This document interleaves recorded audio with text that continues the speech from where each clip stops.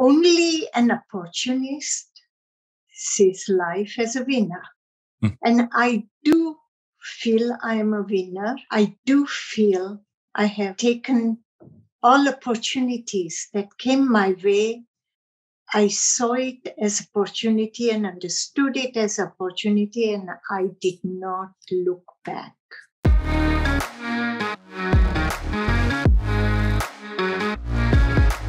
You used a term for yourself in the book, and I thought that was an interesting term because it's generally used in a negative sense. You said towards the end of the book, you refer to yourself as the eternal opportunist.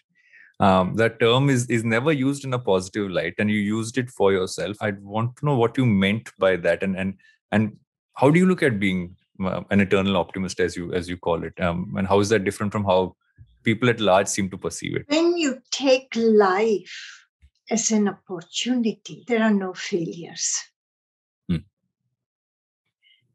And only an opportunist sees life as a winner.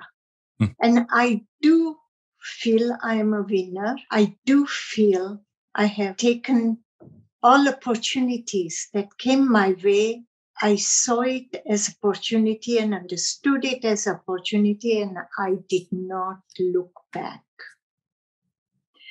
Meaning, wherever there was a situation of learning, situation of clarity, I have gone boldly into unknown. And that without thinking of security, without thinking of profiting. When you say opportunist is negative, that is the calculative opportunist. But true opportunist doesn't think of calculation. And I belong to that category.